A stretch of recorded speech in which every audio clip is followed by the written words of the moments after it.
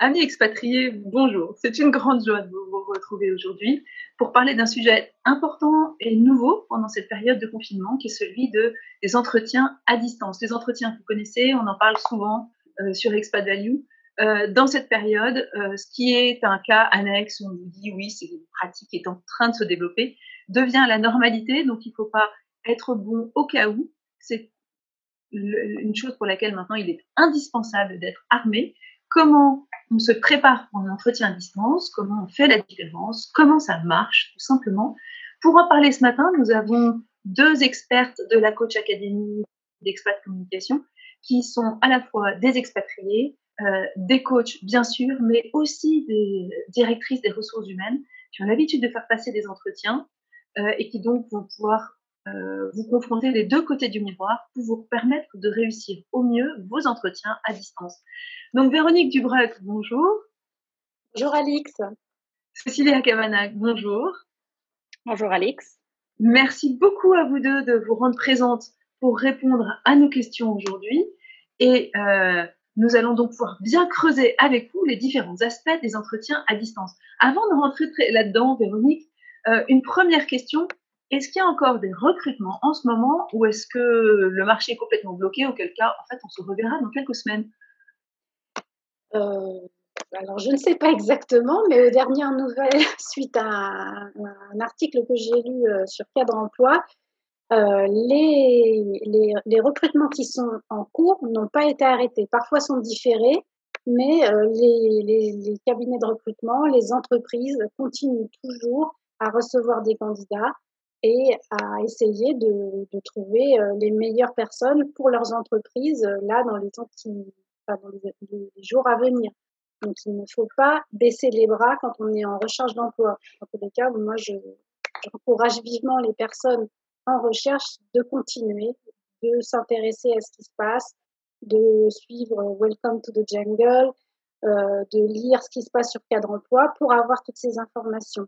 Et j'ai remarqué aussi que plusieurs cabinets relancent leurs candidats pour leur demander où ils en sont.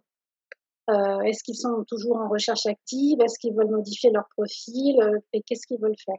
Donc, il faut y aller. Il faut rester présent sur le marché. Même son de cloche, Cécilia, que je vois opiner du chef. Oui, absolument, Alix. Je confirme, comme Véronique, je pense que il faut pas baisser les bras, il faut continuer sa recherche. En France, en tout cas, on sait que pour 23% des cadres interrogés, hein, les processus de recrutement se poursuivent. Moi, dans mon entourage, les recruteurs, que ce soit en cabinet, en chasseur ou en recrutement interne, continuent les entretiens. Et j'aurais même tendance à dire que c'est peut-être aussi le bon moment de se faire connaître des recruteurs, même si pour certains postes peuvent être mis en hold, en attente, en attendant de voir un petit peu ce qui va se passer sur le marché. Et puis de toute façon, c'est le moment de se tenir prêt pour le moment où ça va repartir, même si ça risque de repartir doucement. Mais donc non, on ne baisse pas les bras et on continue. Et ça peut être un petit peu différent en fonction des marchés, en fonction des pays. Donc ce qui est important, c'est aussi de se rapprocher de ces CCI, de ces chambres de commerce et d'industrie locales, pour voir un petit peu quelle est la tendance locale en fait. Parce que là, on vous parle du marché français, puisqu'avec Véronique, nous sommes en France et avons une meilleure visibilité.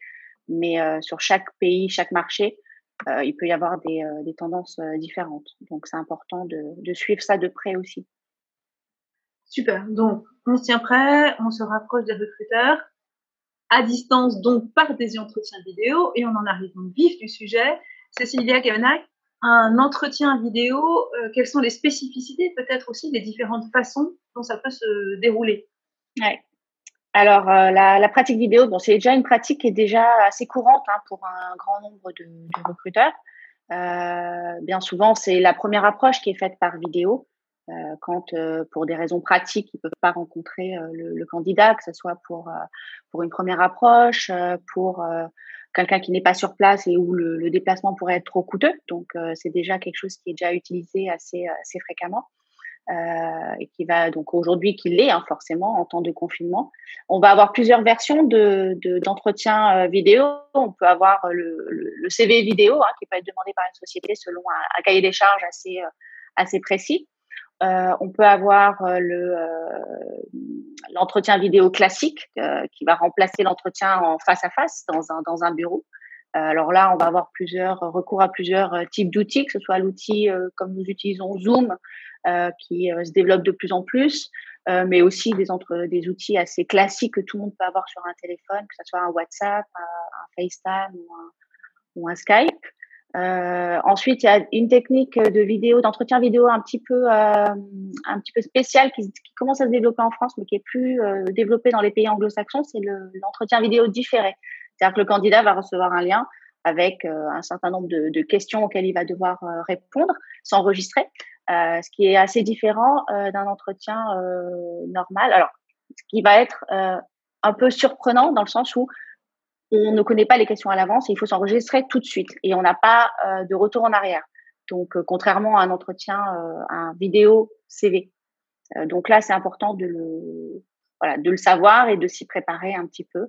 Et puis après, il va y avoir tout ce qui est gamification, des jeux de rôle, etc., qui peuvent être mis en place par certaines sociétés pour évaluer en fait les comportements et les réactions et les attitudes des candidats en travail d'équipe, en fonction de certaines situations. Et ça aussi, c'est assez spécifique. Donc après, ça va dépendre des politiques de société, ça va dépendre des marchés, encore une fois, des pays selon où les méthodes sont plus ou moins développées, et des candidats, des niveaux de postes pour lesquels on postule. Voilà un petit peu le panorama de ce qui se fait aujourd'hui sur le marché au niveau de la pratique vidéo. Mais le plus courant, ça reste l'entretien vidéo qui remplace l'entretien en face à face avec quelqu'un qui n'est pas forcément très préparé, n'est-ce pas? Absolument. C'est l'entretien classique aujourd'hui qui est assez diffusé un peu partout et auquel les recruteurs ont recours, absolument. Et qui vont venir se compléter avec l'un ou l'autre des outils qu'on vient d'aborder. Et alors, dans ce cas-là, Véronique Dubreucq, quand on se retrouve sur un entretien qui a en fait comme seule différence avec l'entretien en face à face que on n'a pas le droit de se voir, donc on est passé sur Zoom ou sur Skype ou sur n'importe quel outil, en fait, on va retrouver les fondamentaux de l'entretien classique, c'est ça? Oui, tout à fait. En fait, un entretien, le plus important, c'est de s'y préparer à l'avance.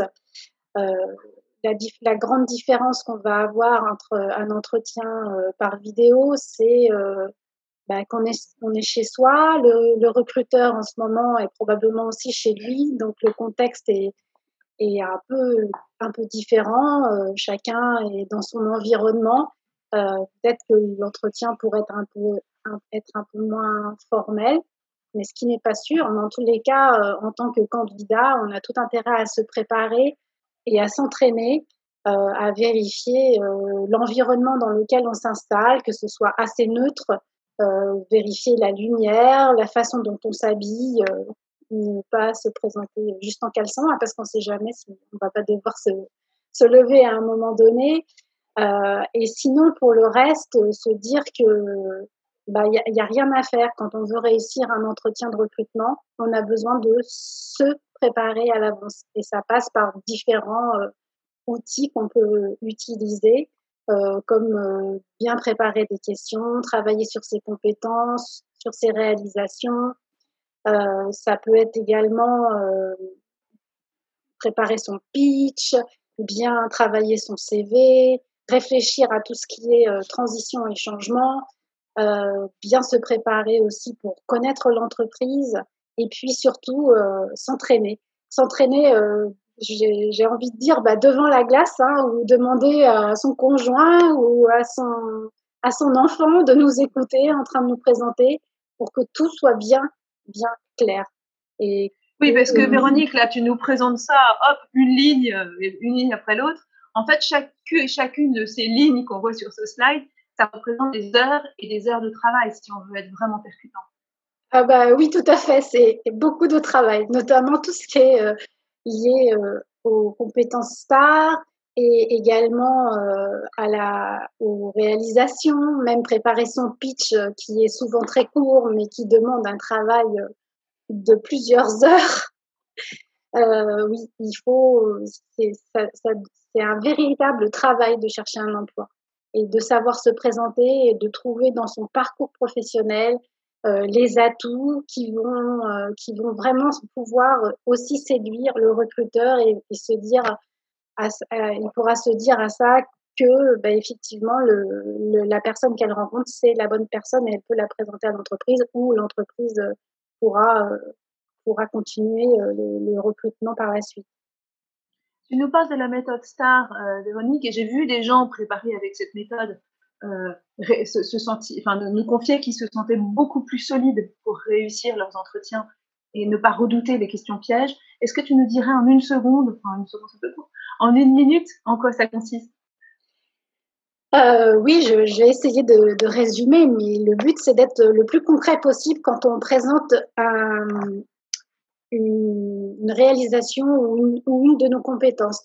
Donc effectivement, le but, c'est de décrire la situation ou le contexte dans lequel ça s'est passé, de décrire le problème, qu'est-ce qu'on avait comme difficulté à résoudre ou comme challenge à résoudre, et ensuite les actions qu'on a mis nous-mêmes en place, nous-mêmes ou avec nos équipes, et le décrire très, très succinctement, et enfin pour arriver à un résultat. Quel résultat ça atteint, quels sont les résultats qu'on a atteints et et en fait, moi j'aime bien aussi quand les personnes que j'accompagne, elles travaillent aussi à la suite de ça et qu'est-ce que j'en ai tiré moi, qu'est-ce que ça m'a apporté, quelle satisfaction.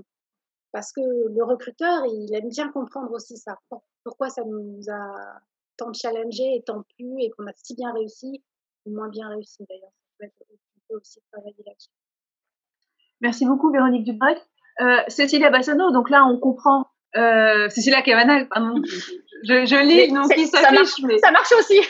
mais pour nous, tu es Cecila Kavanagh. On voit bien donc un entretien vidéo, c'est un entretien comme un autre, et Véronique, qui est vraiment une experte de ce sujet, nous a bien rappelé les fondamentaux et à quel point la préparation est importante, et on le matraque, mais parce que c'est crucial. Néanmoins, il y a des distinctions, il y a des différences quand on passe un entretien à distance. Ouais, alors je viens effectivement accentuer ce que vient de dire Véronique. Le truc clé, c'est la préparation, parce que sur le CV, effectivement, on peut être la personne idéale, mais ce qui va faire la différence aussi, c'est comment on va faire notre entretien. Et la partie vidéo, qui est différente du face-à-face, doit tout autant, si ce n'est voire plus, être préparée, parce que a quand même ses spécificités par rapport à un entretien en face-à-face. Alors évidemment, ce que vient de dire Véronique sur toute la préparation de ses réalisations, etc. Bien le préparer, voir la méthode STAR, la préparer en amont, bien réfléchir, notamment quand on a un parcours d'expatrié, on a pu voir plein de choses différentes et on a pu avoir plein d'expériences différentes dans des marchés différents. C'est bien y réfléchir et quelle peut être la valeur ajoutée par rapport au poste auquel on postule. Donc, bien se renseigner sur le poste en question, qu'est-ce qui est attendu dans le poste et qu'est-ce qu'on peut y apporter. Ça va être l'occasion de faire en fait un discours un peu différenciant des autres candidats. Après, ce qui est spécifique donc à la vidéo, c'est qu'on est derrière un écran, donc derrière avec un équipement technique. Il faut s'assurer que cet équipement technique déjà fonctionne bien. Donc, il y a toute la préparation technique parce qu'on parle de la préparation sur le fond, mais il y a la préparation sur la forme aussi, que tout fonctionne bien et qu'on se retrouve pas avec un mauvais réseau, une mauvaise connexion Internet, etc. Tester la qualité de son micro, essayer autant que possible de mettre des petites oreillettes pour essayer de capter le minimum de bruit environnant possible. Tester, vérifier à l'avance, s'entraîner avec quelqu'un à distance, éventuellement au préalable, de faire des tests, de se connecter et essayer de savoir à l'avance quel va être l'outil utilisé pour pouvoir faire ces tests.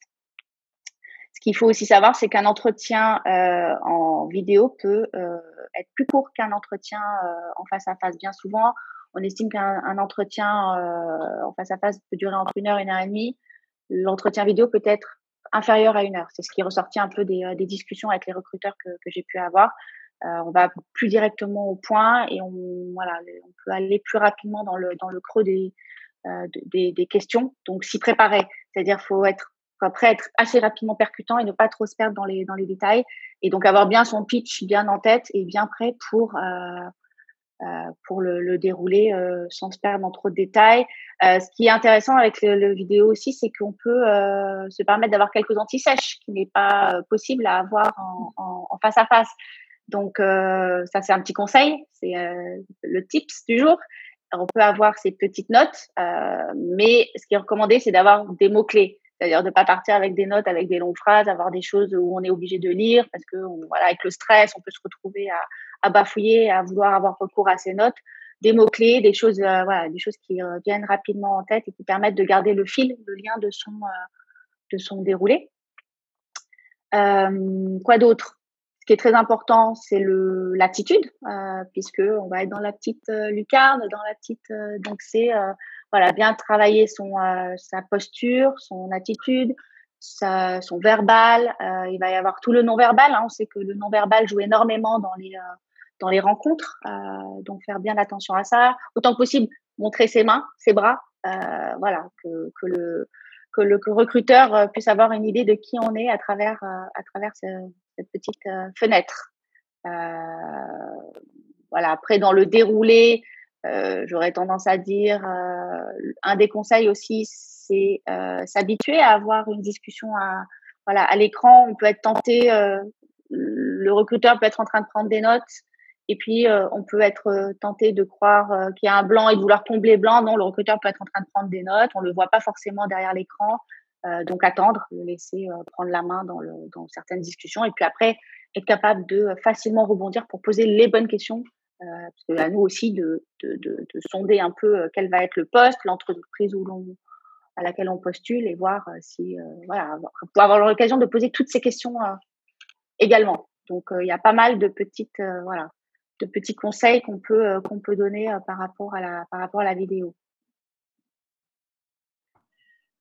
Alors, Véronique, merci beaucoup. Je pense qu'avec tous ces éléments, on voit bien comment faire un entretien à distance, en quoi c'est similaire et différent d'un entretien en réel. Et puis, en plus, il y a quand même un point important, c'est que nous, expatriés, on est quand même bien préparés pour ce type d'entretien. Eh bien oui, Alix, je suis d'accord avec toi. On est très bien préparés car le fait d'être loin de chez nous, on a pris l'habitude d'utiliser déjà tous ces outils qui nous permettent de communiquer avec nos familles, avec nos proches, avec nos amis.